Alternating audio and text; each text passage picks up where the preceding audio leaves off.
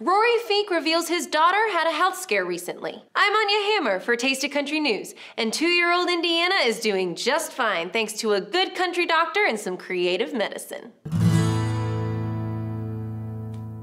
The news came at the end of Rory's most recent blog post at This Life I Live. Rory and Indiana were taking a road trip through Yellowstone National Park when Indy started to struggle breathing. It got serious, so Rory texted a doctor named Theron Hutton, who had recently quit his family practice to practice medicine the old-fashioned way. The doctor had him cut out the bottom of a water bottle and attach Rory's older daughter's inhaler so she could get medicine in her system for a 2-hour drive to the nearest town.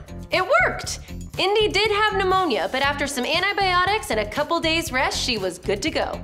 Read this story for yourself at thislifeilive.com. You'll also read about the standing ovation Rory got when he returned to the Grand Ole Opry. His movie, based on his life with Joey, runs in theaters again on October 6th. He's also writing a book based on his blog.